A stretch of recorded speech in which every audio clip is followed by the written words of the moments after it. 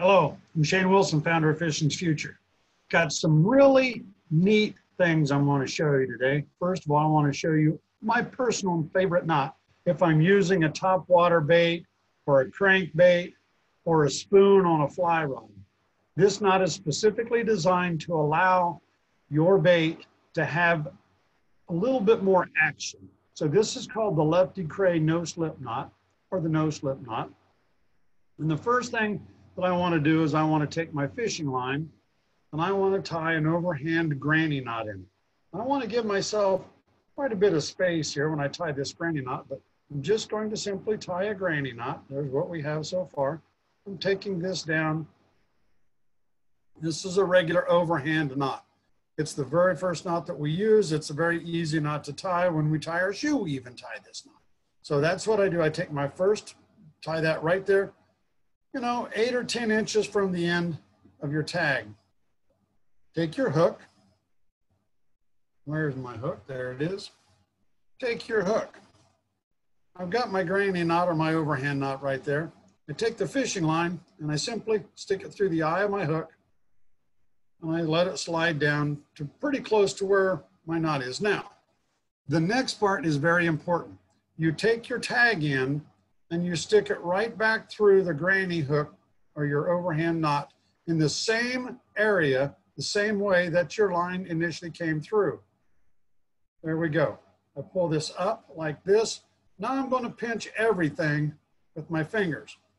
What I have done is I have my loop knot, my overhand knot, and I have the line coming right back through. Actually, that's what I've done, but it's coming right back through the same way it passes through there. Now, I hold this, I take my tag in right here, and I twist it around 5 times around the standing part of the line. There's 1, 2, 3, 4, 5. Now that I have my tag in, I want to slip it right back through my overhand knot the same way that it came out.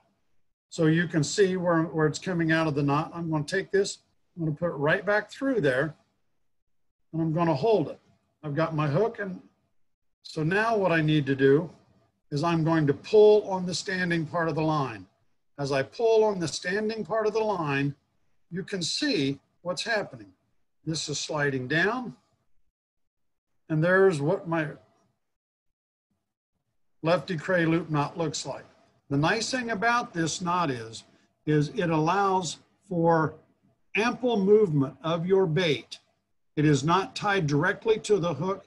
It allows the hook to swing freely. So if I'm walking the dog, or if I want some good action on my crankbait or on my top water bait or my spoon, even with the fly rod, this allows for that to go freely. Another nice feature about this is the tag end is actually pointing back towards the bait. So that, and I would trim this off about right there. I'd trim it off fairly short on to that knot. It also allows this, that when you're pulling your line with your reel and you're pulling it in this direction, that if there's any grass or any moss or anything in the water, your tag end does not catch it. It hits here and it goes down through. Again, I would cut my tag end off about right there, and it would allow for that grass and stuff to slip right on over the bait. It's a very nice knot as compared to this knot, which is the cinch knot, and it is pressed right down onto the hook, and it does not allow for any free movement.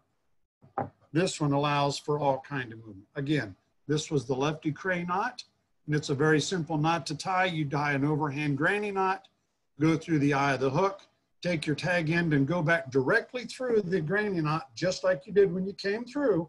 Go right back through it, 5 times around your standing part, bring your line back around and stick it right back through that granny knot, and then pull on the standing part of your line. I hope that helps. If you need to watch this video again, please do so. Please subscribe to our Facebook or our YouTube channel. We'll see you again on the water. Have a great day and good luck fishing.